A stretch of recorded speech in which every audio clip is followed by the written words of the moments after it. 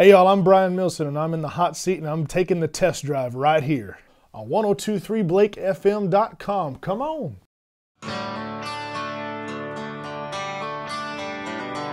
I spent a lot of time out here on Music Row, especially during the recording process. I recorded over at a loud recording studio right off the row. The first person I met when I walked in was Brent Mason. Amazing guitar players, played on, umpteen million zillion tracks. Then right behind him, was James Stroud, who's one of the most amazing people in the world. Aside from being the amazing producer that he is, he's just a really, really sweet individual. In my mind, I had made it. I had made it to my ultimate goal of doing a professional record.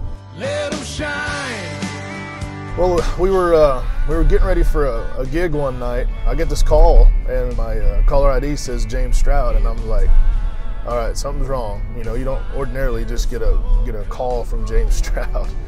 And so I answered, and he goes, Brian, I have found us a song, buddy. It was Nothing Grows in Shadows. And he goes, I'm going to put my phone up to the speaker and I want you to listen. So I listened to the song and it just really spoke to me in a way that I've never been spoken to, on the bullying topic. It was a special experience just right then and there, and I knew we had something. I really, in my heart, knew then we had a really special deal. James goes, I don't want to release this as a song. I want to release this as something bigger than a song. I want this to be a part of an anti-bullying campaign.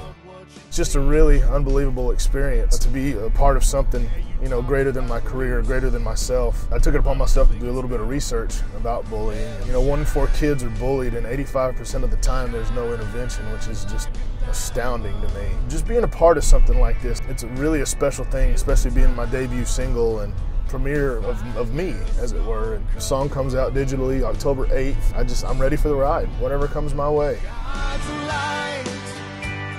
Shine.